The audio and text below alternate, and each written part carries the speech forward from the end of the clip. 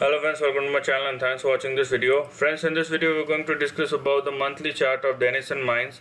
Now this stock has been covered in the month of May or till May, and as you can see, although the stock has been consolidating for 1 or 2 weeks or months probably, but the uptrend is intact.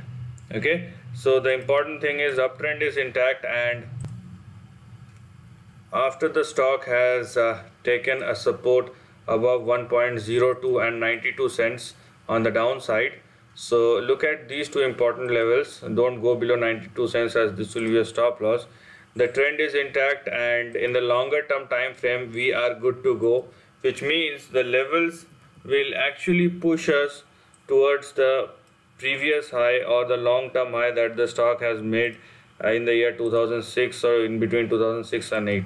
So what we have here in terms of target, will start with our first target at 1.8. Beyond 1.8 we will have our next big target at 3.83, and beyond which we are going to have a big target in between $11 and $12, and this is going to be for the next couple of weeks, months, or probably years, depending upon the stock and its movement.